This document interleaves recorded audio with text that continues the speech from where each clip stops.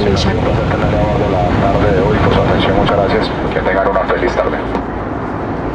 went right off the plane, right through immigration, walked out, ATM right in front of us, got out 100 sol or 338 sol, which is about 100 US dollars, and then tried going to get a SIM card, and so it's $59 to get a SIM card in the airport, where it's $7 to get a SIM card in service outside the airport.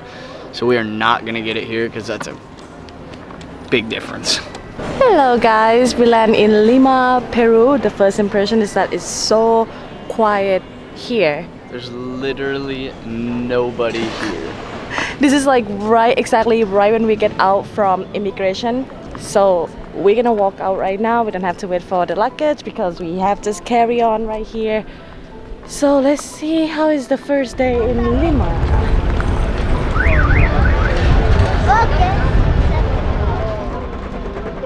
It's really nice though that like the Wi-Fi works in between the buildings, like in between the airport and the airport hotel.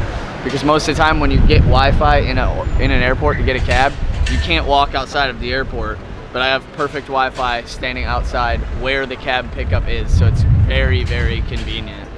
And I don't know what that sign says, but it looks like they can't call you for taxi, but they're just like, they're not pushy at all. They're actually quite nice. They're just like, hey, you want a taxi? You want a taxi? But I always just trust ride-sharing apps, so. We got a driver. Apparently he parked his car here, and then he walked there to pick us up. And then we follow him here. Te llaman? Not speak English. No, it's okay. Me know Spanish, you know English. It's okay. Still friends. Branco. It's Buenaventura Aguirre.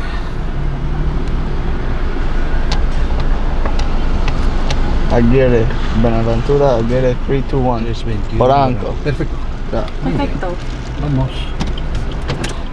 From here to our place in Barranco is about 47 minutes. 47 minutos. So it's 20 kilometers. 47 minutes. Yeah. Minutes. And that was about 40 sol. 40 sol? Yeah, 45 sol. And can you tell us the reason why you picked to stay in Barranco? Because as reviews were, it's like a really, really nice neighborhood, close to the coast and close to everything. The problem we had when we were in Colombia is we were told it was a really nice neighborhood and there was like different sections. So as we were searching for accommodations, we were trying to search for specific neighborhoods that we knew were safe to stay in, as it was our first time in South America and again our first time in Bogota, Colombia. So while we were doing research, we were just getting general names of neighborhoods that were safe to stay in and safe to travel and explore. But what we quickly realized was that each neighborhood has its separate zones and they go by street numbers. So the higher the street number, the more safe it is. So when we were told Chapinero was actually quite safe, it was quite safe, but not in the area of Chapinero that we were in.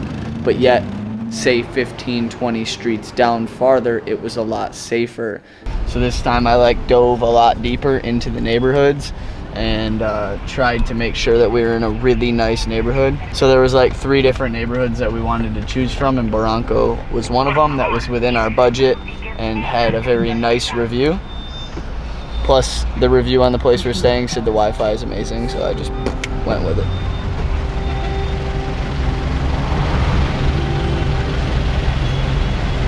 I've never ever seen this many billboards in my entire life.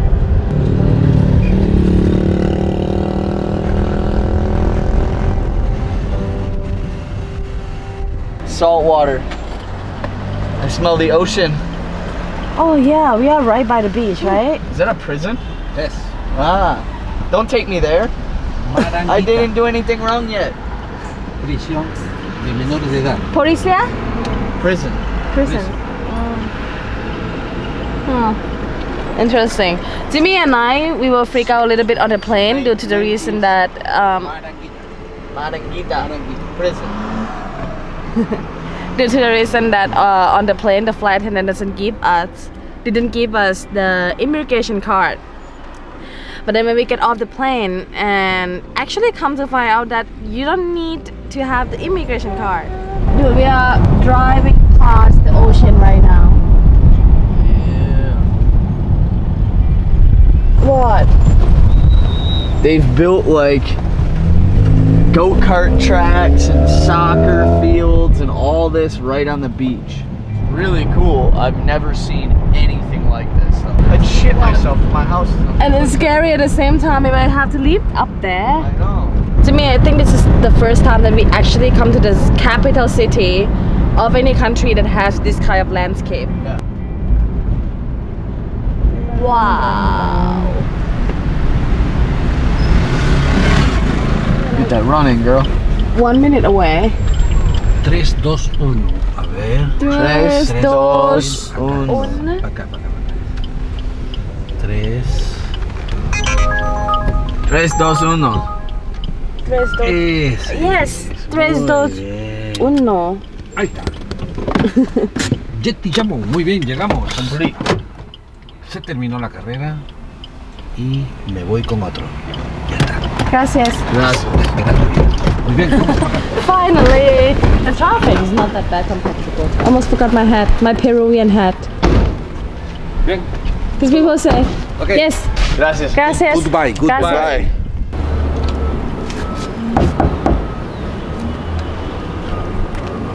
Hola.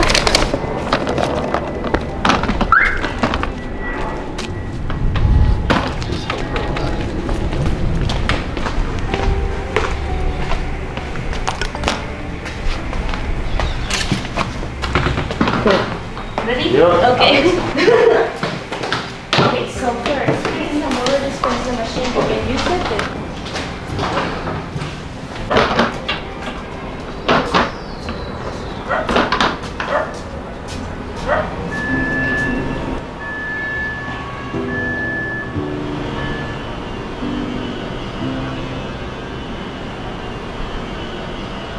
Wait, this time it's hot. These kind of animals try to enter. We didn't get SIM card yet. Oh, let me show you how to make it. Wait. No, it's okay. It's okay. Please, before you use it, please open it. Okay. Okay, and after you use it, please close it. Okay. It's hot here. Not super Is there hot, any guys. air conditioning? No, we don't have air conditioning in Lima. It's very weird to have air conditioners in the houses because it's not really hot on summer and it's not really cold on winter. In winter, coldest is 15 degrees. That is about 60 something. Actually, right now we are on 23, maximum 26. So it actually for houses is weird. It's really weird to use air conditioner. Okay. Okay, so we just got to the apartment. We dropped our stuff off. It's about 6:19. We're gonna go. Hopefully the Plaza Vea is still open. It's like 0.2 miles away. We're gonna try and get a SIM card. My first impression though, guys, Jimmy and I have been talking about this a lot, that we feel like Barango, at least in the neighborhood we stay, we feel so safe walking around here. Like it's totally make us feel safe. And it's clean around here, super walkable, and Wi-Fi at our place is so strong. That is the benefit. I really am honestly shocked that the Wi-Fi is that good. Me too. So good.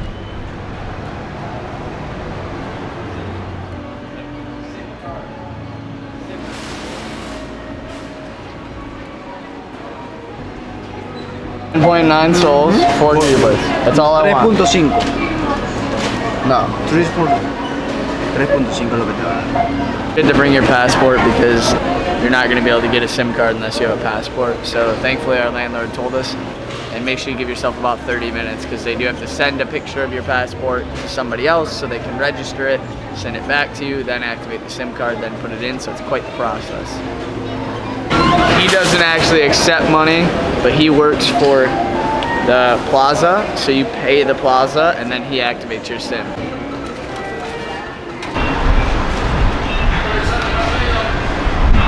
We found his food of the day. It's in the shop right here. Alright, Jimmy and I sit down at the door. Mario. And right when we sit down, they brought us this one, which I don't know what it is. I would love to Hola, try it. hola. ¿Cómo esto? Sí, ¿Cómo? Name, call. agua de manzana. Banzana. Banzana. Okay, now we know it's called banzana. Delicious. It tastes like apple This juice. is just like applesauce. Banata? Please let me know the name below, how to spell this. It's so good. Oh my god, this looks so good. Top up with the omelette, looks so fancy. It's basically fried rice with omelette on top. Which is perfect for you. Perfect. And they come, You have a whole bag of chili. dude, but I wanna try this sauce first. I don't know what it is. I'm gonna try. It looks spicy. Let's see.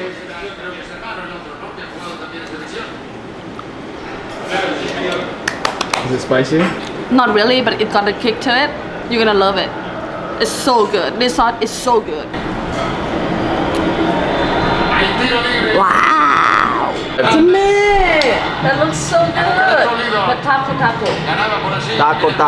Taco. I thought it was tacos, but I'm super happy. This is like stir-fry beef, onions, tomatoes, carrots, peppers with fried rice. Looks so fancy. Good?